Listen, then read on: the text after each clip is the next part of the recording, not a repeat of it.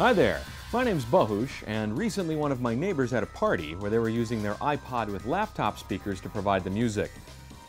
And it sounded a little something like this. So as you can tell, nobody was really very excited. So what I did is I ran home and I grabbed the Lasonic i931 boombox, which may look familiar to you, and that's because Lasonic made a bunch of classic boomboxes in the 80s, but this one has a significant difference.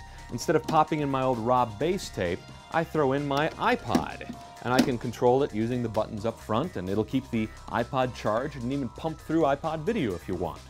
Now on the front panel you've also got jacks for a USB drive and SD card, so you can play MP3s off of either of those. If you feel like DJing, there's a mic jack in the front, and don't be afraid to turn up the echo.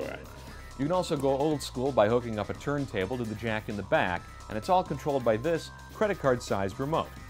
So it looks good, it sounds good, and it gets good and loud for when it's your job to bring the party.